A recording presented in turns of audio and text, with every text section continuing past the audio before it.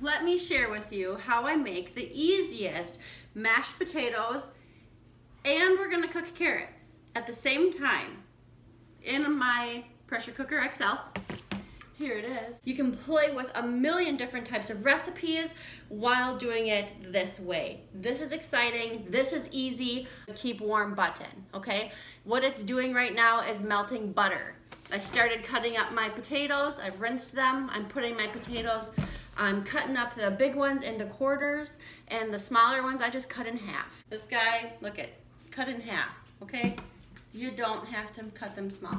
It really is an awesome machine to have. And we'll do more recipes with it for sure. But right now I really want to show you the potatoes because I think you're really gonna like them. And I leave the skins on. If you want to take the skins off, go ahead. But once you see this done, you're gonna love it. Here, this is how many potatoes I put in. So I filled it up to the line that allows me to still put in my carrot screen. Now we're gonna add in here some garlic salt. We're gonna put in some chicken stock, and I have to show you this. This is really good. I buy this chicken stock. It's better than bouillon, and I buy it from Costco for like $6. This is a huge container. It has 76 servings in here. I highly recommend you take a look at Costco for this because it really is a game changer. I'm going to put in 2 scoops of this for flavor, and then I put in about 1.5 cups of water. Creamy texture, and look it's like 1 tablespoon and another one. This is gonna give your potatoes a ton of flavor. Now we gotta get the water in there, okay? Like I said, 1.5 cups of water. There we have 1 stick of butter, potatoes, 2 scoops of the chicken bouillon, right? 1.5 cups water. You can add cream cheese. Okay, let's get this cooking. We're gonna get the carrots on top. Carrots. And I want to put a little bit of garlic salt on my potatoes. You know what? Why don't I show you my jazzed up version of my Philadelphia cream cheese? I would like to put in probably a good 4 ounces of cream cheese. This is just gonna add flavor and creaminess to the potatoes. Okay, a little bit more. And done. So that's about 4 ounces or so of cream cheese. Now we're ready for the carrots. What I'm gonna do is cut off the stems. I'm gonna leave them fat because I know that they're gonna get nice and fork tender in the pressure cooker. Pre-washed carrots, they're from my garden. So this will be good.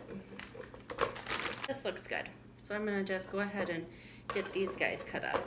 I'm just gonna take off the tops and the bottoms. And then they're gonna go right on top. So I'm gonna get this in. It just sits right on top. Okay, so this is just gonna steam our vegetables.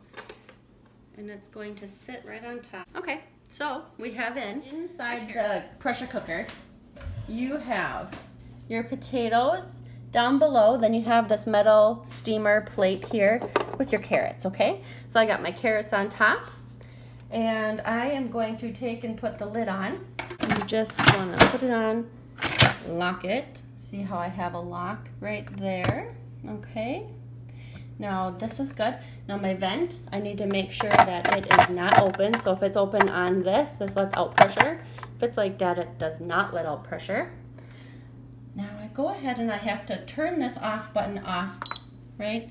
And so what I do is I just go ahead and I do the rice.